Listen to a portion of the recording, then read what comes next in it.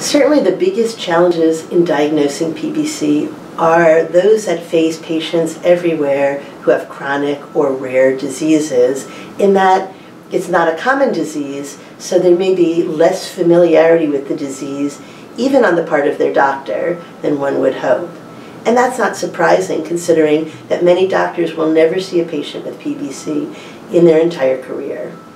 Even if that patient gets to a specialist like a gastroenterologist, they may only see a few PBC patients every year.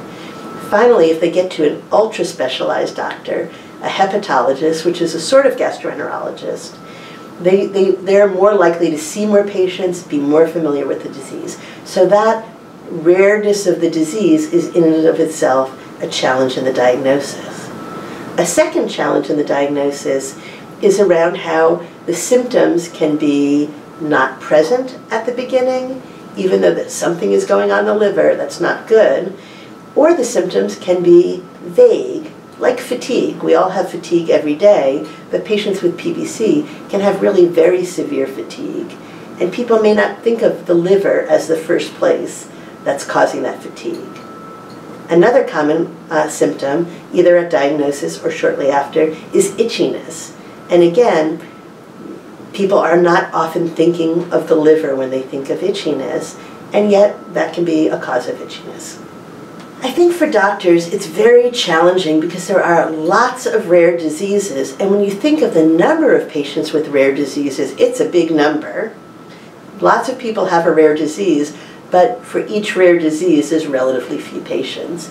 So for a primary care doctor, say your internist or your family practitioner, it's very hard to be aware of all of those rare diseases out there, and yet it's so important for their patients. PBC in particular, affecting 1 in 1,000 women over 40, is rare, but it's not so rare that a doctor shouldn't know something about it. In particular, there are treatment options and there are new treatment options. So it's very important that doctors are educated, because if nothing is done, the risk to the patient of developing a severe liver complication, even maybe needing a liver transplant, over time is very high, and can be really reduced with appropriate treatment. So because the outcome can be so serious, and because there's treatments and new treatments, it's very important for doctors to be well informed. And that level of information is enough to be thinking about the disease and making sure the patient perhaps gets to a specialist for the right care. The time for diagnosis may take a few weeks or a few visits. It may not happen at the first visit to a doctor, and it may not happen with the first doctor a patient sees.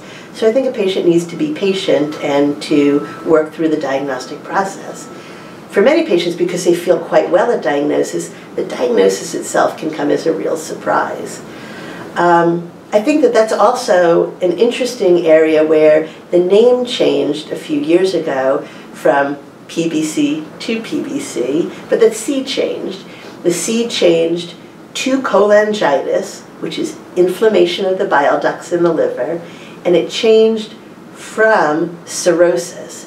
And that change, I think, is very important because for many patients, the hearing that they have primary biliary cirrhosis was kind of a shock, since most people associate cirrhosis with alcohol use.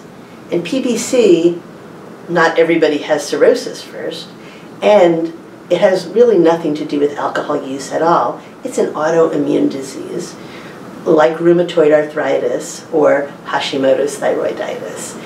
So it's very important that, that people are well educated about the disease, and that they realize that this is a lifelong journey. And by using appropriate treatments, getting appropriate support, engaging with some of the great support groups we have here in the United States is an important way to assure that they continue to have a healthy liver and do their best to keep their liver healthy.